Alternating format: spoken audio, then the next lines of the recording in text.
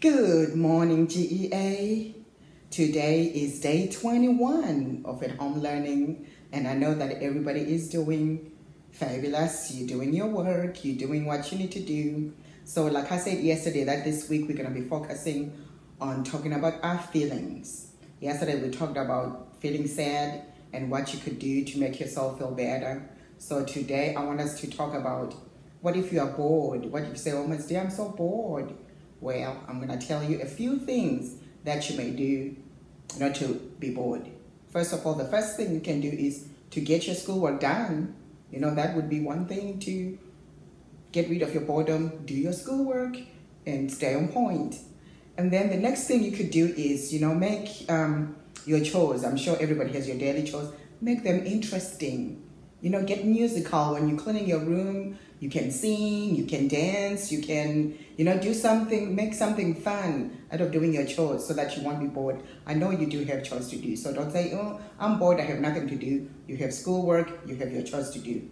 And the next thing that you could do is maybe make a list of things that you enjoy doing. While you're making that list, you might come up with something that you actually want to do and say, oh, I'm going to do this. Instead of being bored, you're making your list and then suddenly you got something to do. So making a list would be one of the great things you can do.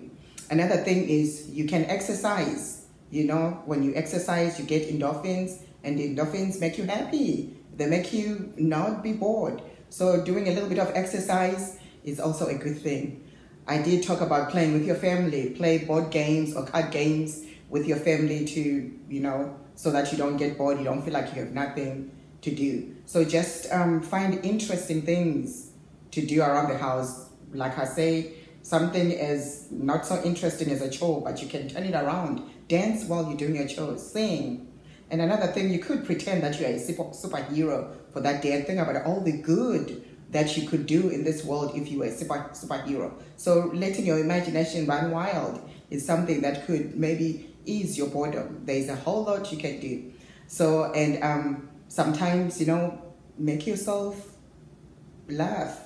Make other people around you appropriately laugh, and, just realize people around you and think about what you all can do together so that you don't get bored.